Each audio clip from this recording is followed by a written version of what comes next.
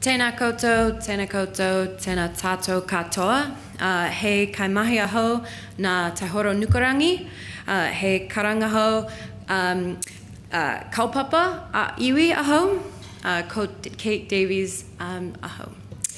I'm a social scientist at NIWA, and I have had the privilege to work with a wide number of people on the research that I'm going to talk about today.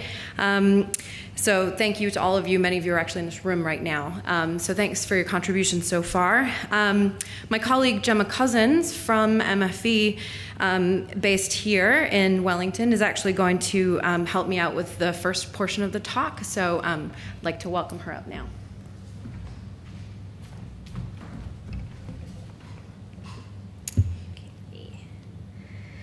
So in August 2016, the Challenge held a Sustainable Seas workshop with various stakeholders and Maori representatives, and that revealed that we wanted a shared vision, and the capacity to work across institutions and a set of national scale guidelines or principles. These were identified as things that were really needed to address cumulative effects in New Zealand. And the workshop really highlighted the unique opportunity that the Challenge provides to bring together different stakeholders and iwi and do something bigger than anyone alone. The workshop offered some great insights into the issues with cumulative effects management in New Zealand, but I thought more could be done. So with speaking with Kate and Karen and other Sustainable Seas researchers, we co-developed the project that we're talking to you about today. So there are now about 15 organisations working in partnership to deliver this research, which aims to deliver a more cohesive approach to cumulative effects across a range of institutions. Those research partners include representatives from central and regional government, Maori consultancies and trusts, and industry. And the range of expertise ranges from marine ecology and geography to policy implementation and statistical modelling. So we're not under any illusions that finding a solution that better enables us to identify and manage for cumulative effects will be easy. It is challenging, and as you've already heard, the biophysical science associated with understanding how cumulative effects and tipping points work is highly complex. And not surprisingly, so are the management and governance arrangements associated with cumulative effects. So coastal and marine management in New Zealand is covered by 25 statutes governed by 14 agencies across 7 spatial jurisdictions. And while cumulative effects is referred to in several of the main statutes, the fragmented approach to resource management and environmental protection makes it challenging to achieve proper cumulative effects management. So the partners and participants involved in this project do recognise that better integration is needed and see value in streamlining cumulative effect management processes. But there are a lot of hindering factors constraining this, and Kate's going to talk a bit more about that in a minute. However, we're at least all on the same page that we need a more strategic approach that can consider and, where possible, align interests and goals across multiple scales and sectors. So this project has seen Challenge researchers operating as knowledge brokers or boundary spanners among the institutions that are involved in cumulative effects management.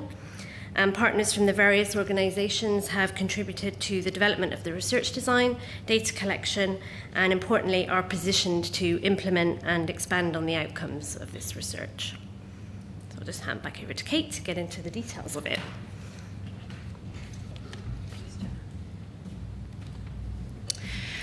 So the partners in this project have also agreed that in order to address cumulative effects, as you've already heard from several other speakers, an approach that stretches from Q to Kitai, or mountains to seas, is necessary.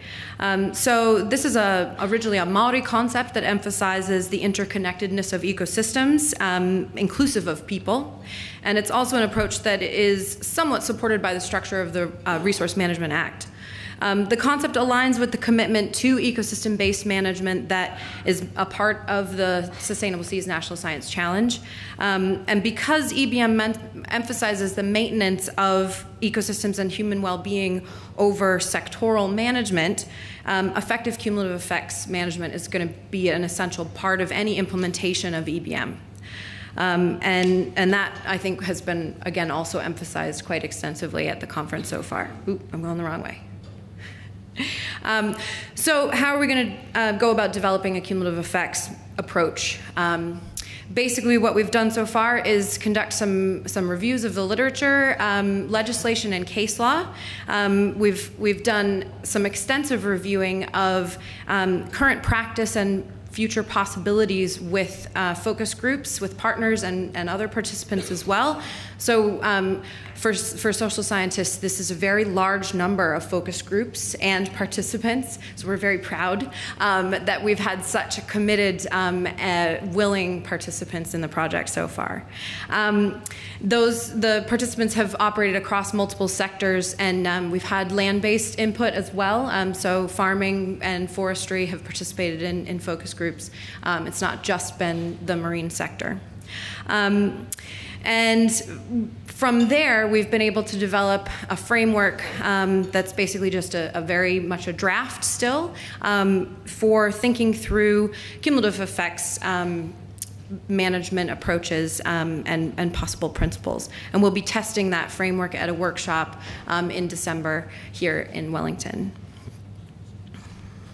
So in focus group interviews, we're using a modified DIPSR framework, or Driver's Pressure State Impact Response Framework. Some of you may have seen something like this before, some of you may not. But essentially, the goal is to start to understand the connections between stressors and their effects on valued system components.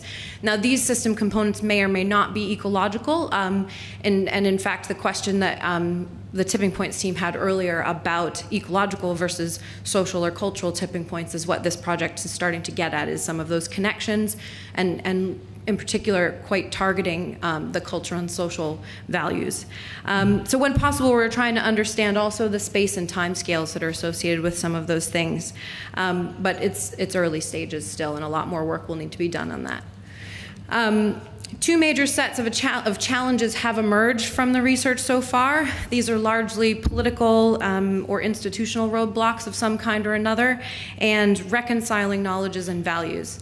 In the political and institutional roadblocks category, you've got things like the jurisdictional boundary fragmentation, inertia, short-term thinking and planning cycles, things like that. And in the sort of reconciling knowledges and values category, you've got some challenges around conflicting rights and responsibilities, trying to connect the science and Maturanga knowledge across to policy implementation, and all kinds of issues around how we deal with uncertainty. But there's been a lot of opportunities that have become clear as well. Some exciting things have emerged, in particular related to the crucial role of Maori and Indigenous sovereignty in navigating this space. And I think that was made really clear in some of the questions and themes that came out in our stakeholder and iwi discussion last night, that this is something that's it's not just on our minds as researchers, but it's on everybody's minds how we're gonna navigate that space. The other things that have emerged are around a lot of support for systems-based approaches and a lot of expertise in those areas that just needs to be connected up a little bit more. The idea that limit setting has a role to play within cumulative effects management, but it's got to be done very cleverly, is something that's come across from a lot of people. And that mixed approaches are going to be a part of what we need to do to roll this out. Finally, a lot of people have said the challenge itself has been an opportunity for this discussion to emerge, and that needs to continue in phase 2. And I think that is pretty clearly the plan. So, the Aotearoa Cumulative Effects Framework You guys are the first people that have seen it that are outside of the research team. So basically, this provides a structure that will help to manage surprise and responses to surprise, or actually proactively dealing with surprise. It's a multi-scale, multi-sector framework that can guide decision-making processes for cumulative effects management. And it will bring together goals, the information that's needed and the information that's available, and set some parameters around how those things might be applied and where they might be applied. It supports precautionary decision-making, but the one thing that I think is a disappointment sometimes to the implementers is that it does not outline how to do a cumulative effects assessment. That is outside of the remit of the project, but it is something that we will provide some recommendations on around principles and things like that. So this is the framework in its current form. If it comes back to you looking like this at the end of June, this project will have failed. I have every expectation that this will change and grow as we move forward with the testing process in December and beyond that.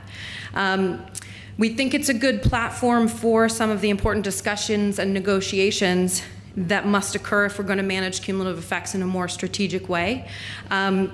If you picture this, those of you who were here yesterday and saw the Wakatorua framework that was presented by Sean Awatere, this framework could be the platform that sits in between the two waka. So it kind of provides that negotiated space, that space for negotiated discussion. It helps you think through what conversations you would need to have. And the development of this framework has also benefited quite substantially from the work that's been done in the participatory processes team. So if you look at the poster we've got on the wall over here, you'll note that a lot of the questions are sort of similar or aligned from that work as well. So essentially this walks you through developing a collaborative vision and goal setting process, thinking about the information and the knowledges that you need to contribute to cumulative effects management, and then pushes you to think, what are we missing? What else needs to be included? What are the possibilities for us to do things differently? And from there, the framework will push you then to actually action those things, develop a set of responses collectively, and learn from that process as well. So the framework is also designed to be sort of interconnected. For those of you who are into resilience, this is a little bit of my version of a panarchy. So it kind of operates interconnectedly across different scales. Some of the answers to these questions will vary significantly by scale or by region, but essentially the overarching principles or guidance is likely to be shared across the scales and provide some cohesiveness. So we're in the process now of populating this framework with the data we have from those focus groups, so that we can draw the alignments across scales a little bit more clearly, so mapping those things across. And that work will then be tested and I'm sure challenged at our December workshop, which I'm really looking forward to. So from here, we've started to develop all this information into a report on cumulative effects management and governance in Aotearoa, New Zealand. The report will build on and extend international work on cumulative effects frameworks that have emerged from places like Canada, Europe, and Australia. But it will establish these for the first time in an Aotearoa, New Zealand context. The novel and innovative frameworks that are emerging from this collaborative work will be the first in the world to take such a multi-directional and multi-sectoral approach to cumulative effects management. That Kiutikitai encompassing is something that's quite unique to this work. And the research is revealing where values, knowledges, and especially practice across institutions may be aligned to create a more systematic approach to cumulative effects management. This type of really interconnected social-ecological systems research is at the heart of EBM. And if New Zealand can get this right, we're going to be the world leaders in this space. Mamihi nui.